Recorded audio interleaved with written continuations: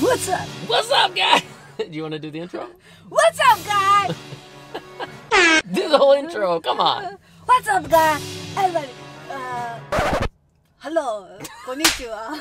I don't know. So today we want to talk about a few things about our Tesla. Now that we've had it for a couple months, now that we're past that whole honeymoon phase where we spend time and love it and take care of it, and we're so fascinated by all its fun little features, and now we get into the marriage phase where we're getting to know a little bit about the car. We're starting to learn about some of the things that might just piss you off about the other car, the car. Not the... So today we want to share with you some of the things that we like and some of the things we dislike about the car now that we've had it for 2 months. All right, so we'll start with Taiko. What are some of the things that you like about the Tesla? I love number one is air condition have dock mode.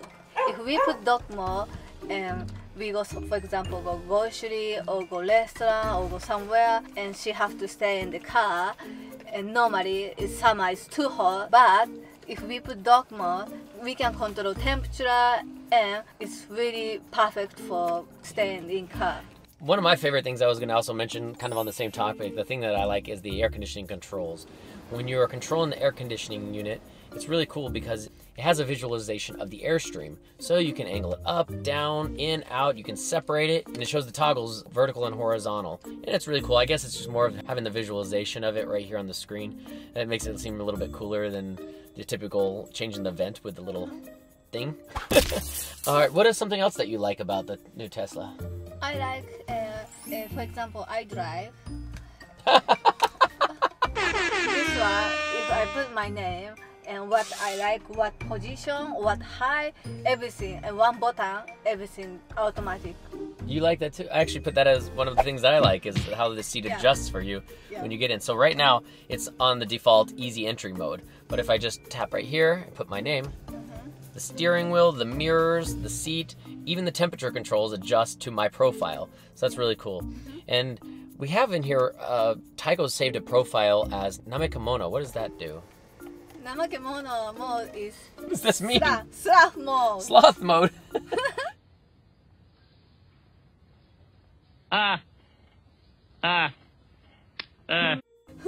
She's made a profile called Sloth.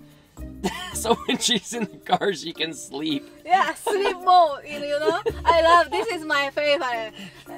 This is ridiculous. My number one, and I can watch Netflix forever. Yeah. Chill. Yeah. Yeah. All right, so another thing that I really like about the car, the acceleration. First time in a Tesla? Yeah, yeah. Yeah? I'm so excited. Yeah? Yeah. Oh my god. Oh my god! When you push the battery pedal down on this thing puts you in the back of your seat like this ride in Japan called the do-do-do-do-do-pa.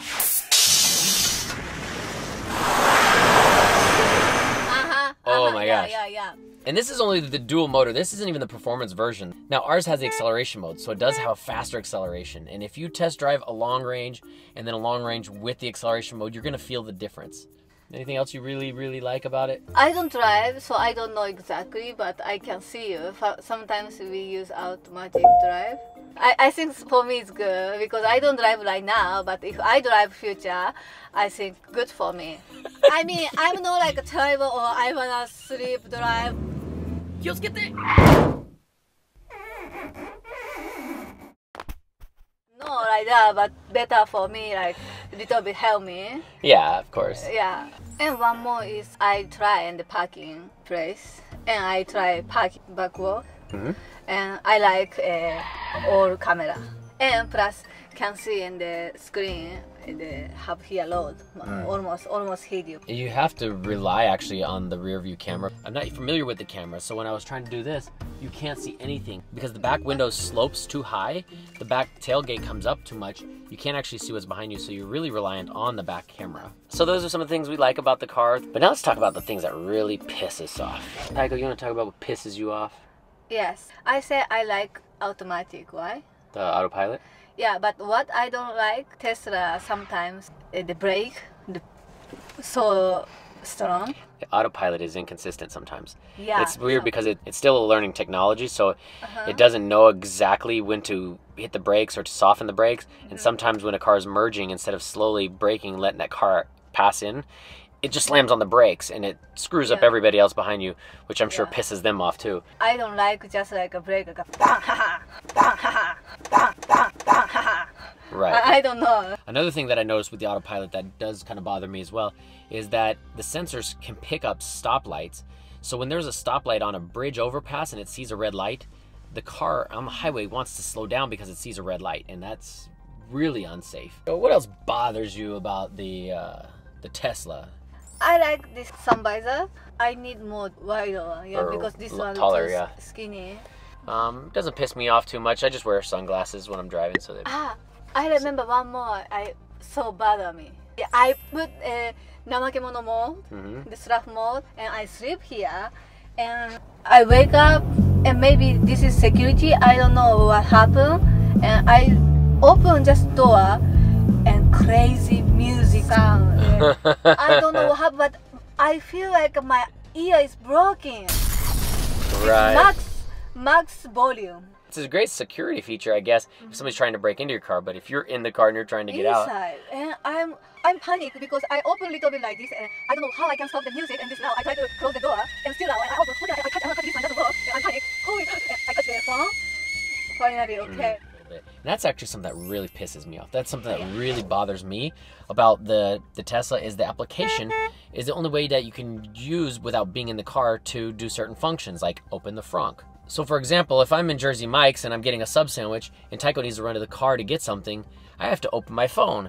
And now because we're wearing masks, I can't use the face detector. I have to take the mask off, or I've got to put in the punch code. And then I've got to go open the app. And then I've got to open the app and wait for the app to wake up the car. Once the car's awake, then I've got to unlock the car. So there's all these steps that just are annoying that take so long just to unlock the car.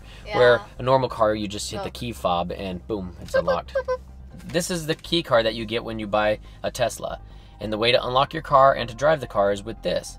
It shows right here where you're supposed to put the key along the B pillar right here in order to open the car. And then if you want to drive the car, you have to set it perfectly right here by the cup holder. It's really awkward. That's kind of a weird thing about this. I mean, obviously with technology, you're going to have a lot of advancements. You're going to have a lot of changes and things that will take a while to fully develop. Like we're talking about with the autopilot, like we're talking about with the application. So, although there are still a lot of really great things about it, it's a developing process, and we understand that. Just like a relationship, you're gonna go through some hard times, you're gonna go through some fun times, and in the end, if you're there for the right reason, then you're gonna be able to work through some of those negatives so you can enjoy the experience altogether, right? Yeah.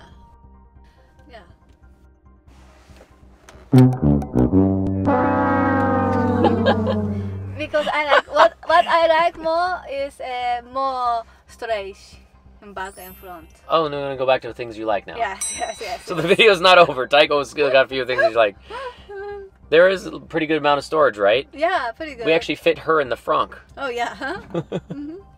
So there is a ton of storage, and these seats flip down. There's the entire back, and then there's a little section below, even in the back, that you can store a bunch of stuff. Yeah, we put last time many suitcases, like a 4 suitcase.